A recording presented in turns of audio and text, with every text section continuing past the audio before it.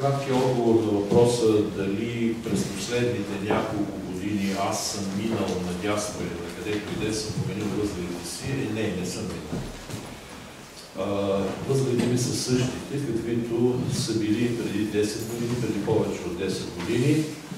Този, който не вярва, че това е така, може да вземе двата тома от избрани мои статии, които публикувах миналата година. Аз трябваше да ги взема, съжалявам, че ги забравих, и да прегледа тези статии, които го интересуват по основни проблеми, свързани с това прословото преминаване на дясно, и да види, че всъщност моите позиции, такива каквито са сега, са били такива и, както вече казах, преди 10 и преди повече от 10 години. Ако има действително революция, и то съществена революция на моите лични възгледи,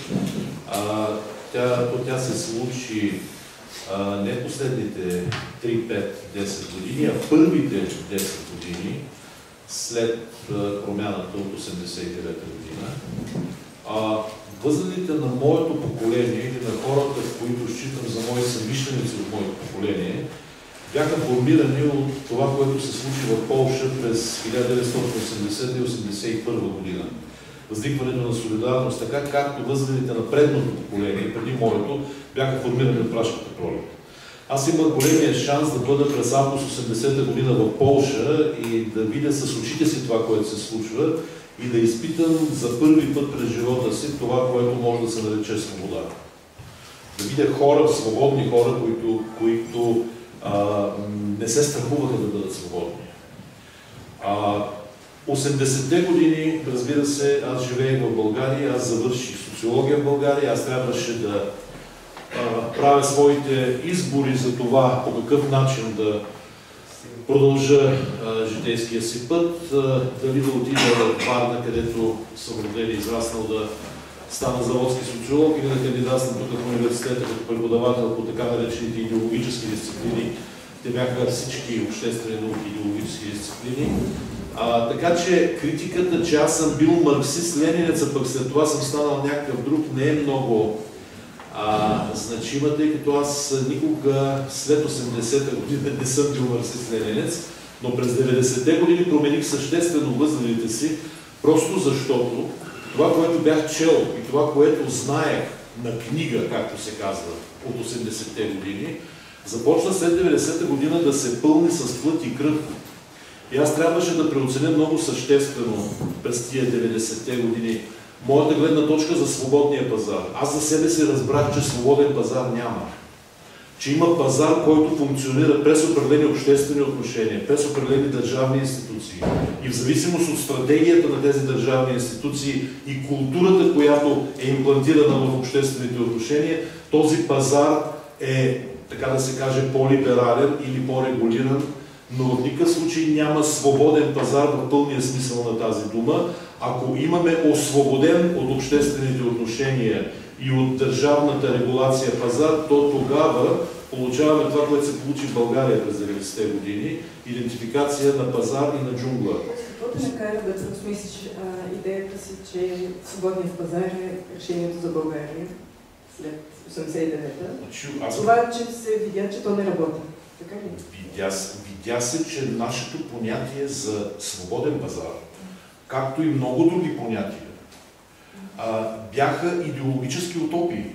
Те бяха наследени от нас с това, което четяхме, за да се противопоставим умствено и като позиция на господстващата тогава идеология, когато марксизъм, ленинизъм или както ще да речем.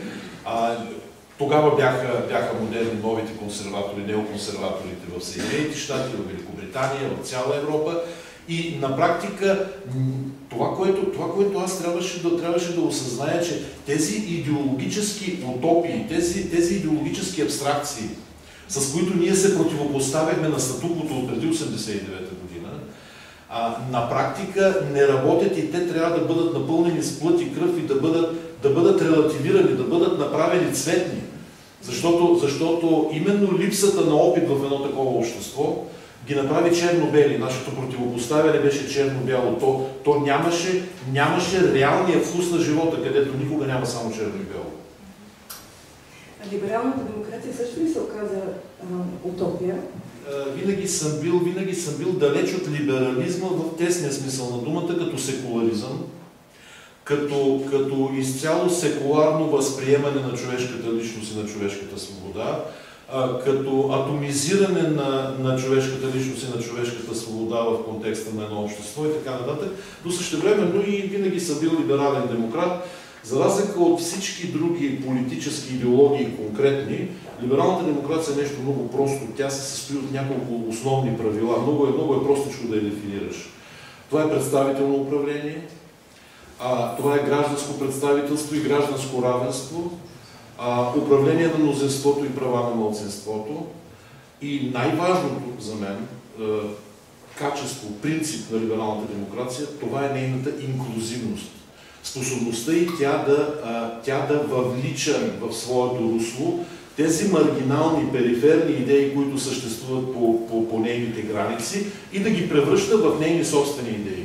Защото плурализмът, който е ядрото на либералната демокрация, може да функционира тогава, когато въвлича, когато обогатява.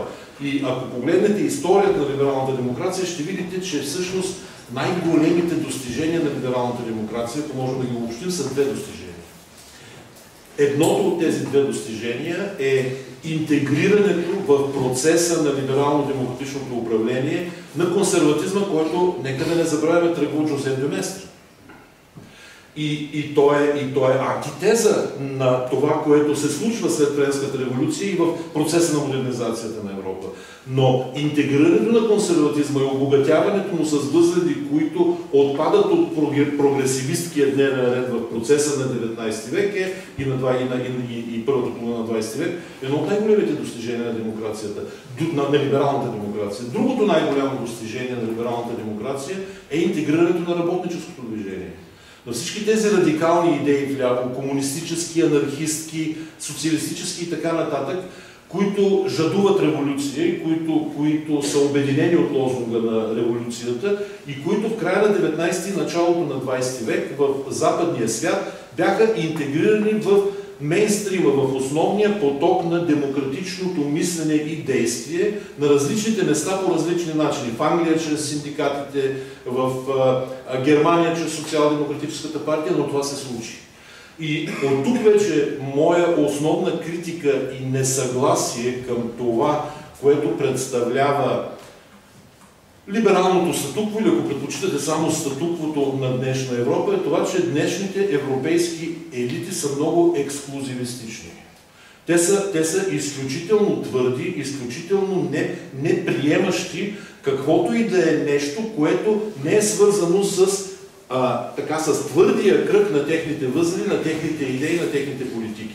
На една конференция в Талин, на която присъстваше заместник-председателя на Европейската комисия преди 2 години Франс Тимерманс, стана дума за бежанския проблем и различните подходи към бежанския проблем. И той размаха пръст и каза: не по този начин да ограничавате правото на бежанците да идват. Ние имаме свои ценности. Кои сте вие? Чакай малко. Ти си представител тук на 28 страни. Кои сте вие, които имате ценности и ни назидавате ние, дето нямаме ценности? Тоест, липсата на инклюзивност, на гъвкавост, да оцениш гигантските промени, които се извършват в света и в Европа в частност, и да ги интегрираш в действителния либерално-демократичен процес на управление на континента и на държавите на континента, е най-голямата заплаха, която в момента съществува. Европа утвърди своята идентичност като страна, която действа позитивно, която действа инклюзивно от гледна точка на това, че все повече и повече хора, общества, народи биха могли да бъдат интегрирани в нея. Дори Тимоти Гартън ще го формулира много добре през 2002 година, когато го попитаха къде свършва Европа на изток, той каза: Европа на изток не свършва, тя отшумява. Но именно тази концепция за отшумяването, за липсата на граница, в един момент се превърна от добродетел, от наистина упражняване на мека сила от страна на Европа спрямо останалия свят, в много пряка и директна заплаха за европейската сигурност. Защото на границата между първото десетилетие на века и следващите години, с смяната на международната система на либералния консенсус с една нова международна система на активна, на интензивна геополитическа конфронтация и съперничество, се оказа, че Европа има врагове, т.е. тя няма само адмиратори, тя има и врагове. Проблема на прогресивизма и на либерализма, в частност в аспекта прогресивизъм, промяната стана прекалено бурна, прекалено динамична. Тя носеше облаги на доста широки слоеве, по-високо стоящите слоеве в обществото, но остави без облаги и в доста по-трудна ситуация други широки слоеве, които нямат толкова голям достъп до медиите, които нямат толкова голям достъп до ресурсите на обществото, за да изявят своите интереси, и тези хора в един момент се обадиха. Ако в Европа това се случи, няма да имаме просто дясно популистко управление на Европа. Ще имаме разпад на Европа на национални държави, тъй като този тип политика, той функционира на основата на националната утопия. Основното предизвикателство пред Европа е тези възгледи да бъдат интегрирани в европейския контекст. Те да бъдат направени възгледи, които функционират като възгледи за Европа и в Европа. В началото си либерализмът е бил пропусклив и е бил, как да кажа, приемлив за тези леви и различни течения идеологии. Кога той спря да бъде? В кой момент той се стана такъв, как да кажа, да стопира различието и в един момент стане естаблишмент? Ние говорим за криза на либерализма като една от основните рационални утопии на модерното време. Един от големите разкази на модерното време. Така както имаме криза на социализма, така както имаме криза на национализма, но не на този национализъм, който наблюдаваме в момента, той е дефанзивен и малко по-особен национализъм. Този модерен активистски национализъм, който беше характерен за формирането на европейските нации, всички тези големи разкази на модерната епоха претърпяват криза, поради простата причина, че срещу тях се изправят нови възгледи. Реално, вместо да посочим проблема, че това е криза на олевяването, ние говорим за либерализъм и консерватизъм, но на Запад консерватизъм е тотално изтласкан и има сблъсък на една десница, която минала вляво от класическия либерализъм, и на един марксизъм, който създава много сериозни проблеми в Запада. Това може да бъде развито във всички аспекти. И за мен това е основният въпрос, защото като водим този разговор, аз имам чувство, че либералната демокрация като ценности, нейният проблем е, че тя се отклони от своите основни принципи и ценности и се изражда в един марксизъм. Основният проблем на глобализацията, както от дясно, така и от ляво, че тя удря националната държава. Без да е способна да произведе институционална алтернатива на националната държава. През 90-те години аз съм бил на поне 10-12 конференции, озаглавени криза на националната държава, зареза на националната държава, и това бяха конференции, на които участниците вдъхновено говориха за това как най-после ще си отиде тази национална държава, с нея заедно ще си отиде национализмът, ще плеснем с ръце, ще се прегърнем и всичко ще стане окей. Националната държава е родна на класическият либерализъм. Така е. И тя бива подкопавана обаче не само от ляво. Тя бива подкопавана и от дясно. Глобализацията като икономически процес е подкопаване на на националната държава, именно от дясно, от позициите на свободния пазар. Ако е вярно това, че бежанската криза, която наблюдаваме през последните 2 години, е организирана съзнателно или полусъзнателно, да кажем, има ли други динамики в Европейския съюз, по-отходящи, по-отдавнашни, които също се манифестират като проява на загриженост за другите, за техните права, но всъщност в по-голяма дълбочина могат да имат негативни последици, които имаше тази безразборна бежанска вълна? Аз не съм се определял като консерватор. Казах, че не обичам да се люби етикети, защото държа да се запазя свободата да мисля. Тогава, когато мисля нещо ляво и съм убеден в нещо ляво, държа да се запазя тази свобода. Не да кажа, как сега ще мисля, аз примерно, че социалната държава трябва да бъде по-широка тук малко. Аз съм консерватор, как ще мисля такова нещо? Значи, именно заради това не си слагам капаци. Казах, че относително, като ако мога да се преценя, ако трябва нещо, най-близък съм до персонализма, до християн-демократическия възглед за света, но пак казвам, не искам да си лепя етикети, накратко казвам. Няма да постигнете особен резултат по пътя на алтруизма, при който вдигнете границите на Европа, както в продължение на няколко години направи италианското ляво правителство, и приемате всички тези, които успяват да се качат на тези съдове на африканския бряг и да тръгнат към Европа. Защото в един момент те ще станат милиони, ще станат десетки милиони, ще станат стотици милиони. Просто защото Африка в момента е в подем и когато един човек или една група от хора се откъсне от крайната бедност, когато започне да мисли за нещо повече от това да се нахрани, когато получи смартфон или успее да вземе смартфон, като види как живеят другите хора, това е вече една бедност, която е бедност на съвършено различно равнище и тази бедност именно стимулира това масово движение към миграция, което Иван Кръстев нарича революцията на 21 век, че всъщност революционерите на 21 век преместват себе си, а не сменят политическите режими. Миналата година в Европа са влезли около милион и половина. Аз мисля, че така, добре по-миналата. Аз мисля, че са около милион, няма значение, няма да спорим за 500 000 души.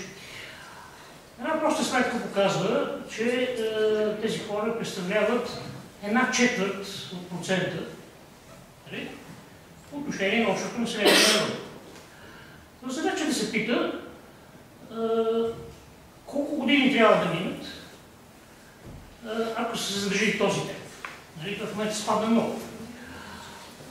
За да може въпросното навлизане на недостатъчно желание чужденците, ни наречем така, да бъде действително заплаха за стабилността, реда и други неща в благосъстоянието на европейския континент. Ако вие тръгнете за Австрия или за Германия, независимо дали по суша или по въздух или по каквото и да е, вас няма да ви допуснат, въпреки че сте европеец, граждани на Европейския съюз, вас няма да ви пуснат без да покажете на границата вашата лична карта или вашия паспорт. Ние пуснахме в Европа този 4%, около милион и половина, няма да споря за конкретните цифри, без изобщо нито един от тези хора да му бъде поискано какъвто и да било документ и само поради факта, че някой им залепи идеологическия етикет, че това са бежанци. Част от тях безспорно бяха бежанци. Но тук се появява въпросът защо тези бежанци не стояха в Турция, защо тези бежанци продължиха нататък, защо продължиха през цялата територия на Европа пеша, сякаш че това е някаква пустиня. По-интересният въпрос е защо не бяха в България. Това е също важен въпрос. Да, така е. А защо в Германия и в Швеция? Но ако ние легитимираме този прецедент, който не го мързи да тръгне пеша за Баден-Вюртенберг или за Стокхолм, то доста повече от 4% ще се запътят, уверяваме. Това е първия проблем. И втория проблем, за добро или за лошо, Европа има съществен проблем с интегрирането на този 4%, който с кумулативния ефект в годините става много повече от 4%. Математически, социалните системи на Япония, на водещите европейски демокрации, включително и на САЩ, е чисто математически не издържат. Това носи до непрестанно раздуване на публичните разходи, до генериране на инфлация.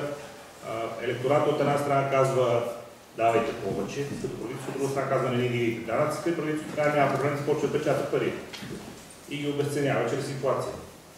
Тоест, ние продължаваме да живеем в реалност пожелателна, в която се казваме, държавата може да се погрижи за всичко. Очевидно, държавата не може да сложи ни повече, не може да направи една ВЛЛ, ние очакваме от нея да реши пъти по-гигантски проблеми, като държавата всъщност са хора, които се занимават с политиката, тъй като в повечето случаи не могат да се занимават с нищо друго. Тази пожелателна реалност не е ли проблем, чието решение продължава да се отлага във времето поради политкоректност, поради хуманизъм, поради алтруизъм, поради желание да се погрижим за другия, въпреки че всички ние знаем, че чисто математически това не е възможно и че ние очевидно имаме проблем с милион и половина, но Африка ще нарасне с 1,2 милиарда до 2050 година, това е официален доклад на ООН, Близки изток ще ни дари с още 1,1 милиард и всички тези хора ще искат да дойдат тук заради социалната система. Кейнсианството е механизъм, който взима пари от богатите и дава на бедните, праща бедните на пазара и по този начин чрез търсенето стимулира предлагането на пазара. Но за тая цел, примерно, ако се практикува във Франция, парите, които се дават на френските бедни или ниската част от обществото, трябва да отиват за пазаруване на френско сирене, френско вино, френски коли, френски маратонки. При глобализацията тези пари отиват в покупката на всякакви други стоки, нали? И по този начин подхранват глобалната инфраструктура, т.е. кейнсианският механизъм не е възможен да бъде практикуван на национално равнище по условията на глобализация. Проблемът е в това, че глобалните елити, които управляват съвременния свят, бягат от всякакъв тип регулация като дявол от тамян. Поради това и разрушават национални държави, поради това превърнаха Африка в скотобойна, дерурализираха Африка, превърнаха голямата част от африканското население в хора, които живеят в бидонвили, в перифериите на градовете. Това са наистина, поне стана дума за алтруизъм, това са хора, които са движени изцяло и само от собствената си алчност. Съжалявам, ако случая звуча малко като социалист, не като консерватор, казах, че е възможно да се случи. И именно заради това, че не е възможен глобален подход към създаването на елементи на кейнсианска регулация, ако не на кейнсианска, то поне на някакъв тип институционална регулация на глобализацията, за това именно света страда до голяма степен от проблемите, с които в момента е натоварен. Поради това, че имаме стихиен глобален икономически процес, който не е регулиран от нищо. И този икономически процес унищожава единствената институционална система, която произвежда услуги и сигурност за хората, националната държава. Може да ме наречете националист или какъвто щете други, но докато не създадете институции, които да вършат работата на националната държава, да метат улиците, да създават училища, да създават социални инфраструктури и така нататък, не пипайте националната държава. Ако се случи така, че схемата на глобалните елити не се случи по начин, по който те искат тласкали от тяхната собствена алчност, съществува ли такъв вариант, в който да бъдем въвлечени в една расово-религиозна война, като един крайен вариант на това нещо по някакъв начин?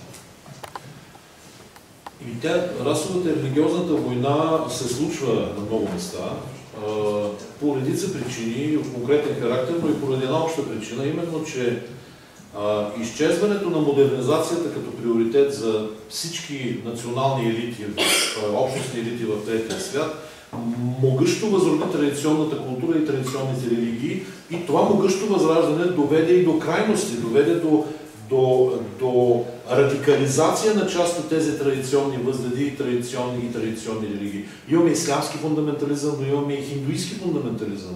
Имаме протестантски фундаментализъм в американски юг и така нататък. В този смисъл, отпадането на модерния дневен ред като хегемонни идеи, които водят света, и създаването на тази странна, меко казано, флуидна структура, наречена постмодерн, в което всичко е нещо и нищо едновременно, създаде предпоставките именно тъй като когато не правите нещо ново, когато историята не върви напред, тя се хлъзга назад, доведе именно до масовото възраждане в третия свят, в незападния свят, на традиционните възгледи, на традиционните култури, на традиционните религии, и радикализацията на много места произвежда това, което ви казвам.